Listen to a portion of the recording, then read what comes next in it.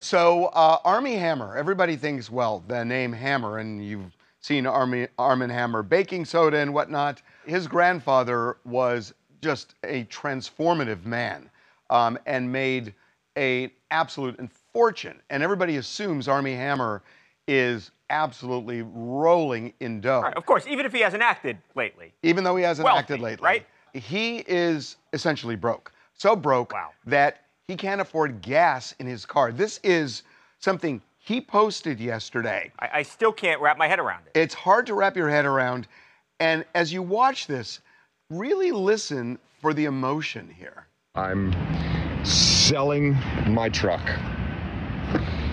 Since being back in LA, I have put about $400 or $500 worth of gas in it, and I can't afford it. I can't afford the gas anymore.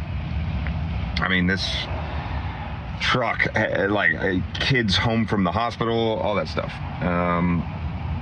Amazing trips. But you know what? That's okay. I got a new car. It's tiny. It's a hybrid. I'm probably going to put about $10 of gas in it a month. Time to clean it all out. They gave me bags before I abandoned my baby. Oh, man.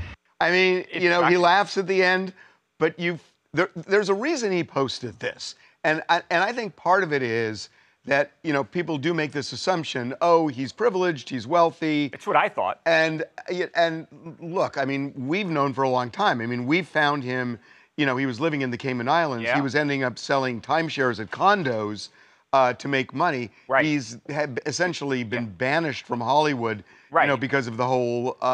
Since like 2021, right, with the cannibalism allegations. I will say this. People found this so hard to believe he actually had to say this was not an ad for CarMax. I mean, that's how much people thought that this was, no way this is real.